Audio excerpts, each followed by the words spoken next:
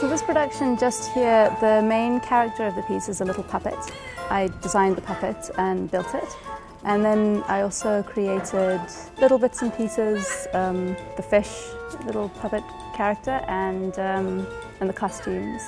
Just Here was basically came together about an idea of creating theatre for children in transitive spaces.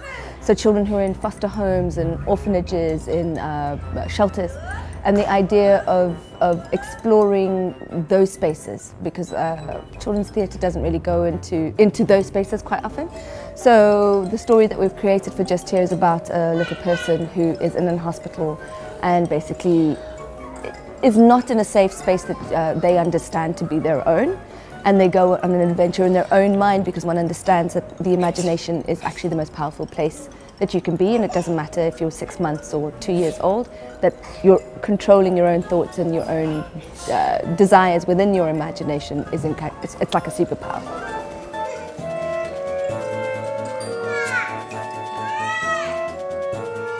So baby theatre is a very, very new thing in this country. It's only been happening for the last maybe 4 or 5 years, and in fact our company and Magnet Theatre, which is actually the company that's hosting us today, are sort of two of the very few theatre companies in Cape Town producing work for pre-verbal children.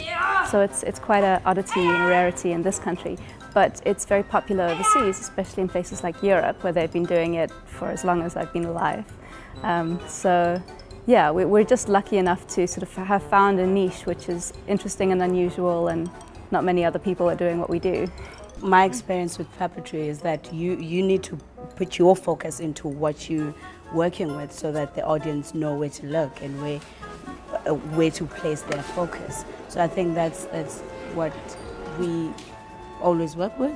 Yeah, to always give who we are, or what we're about to the puppet, or to the energy and stuff, yes, to that, so that can be real for them.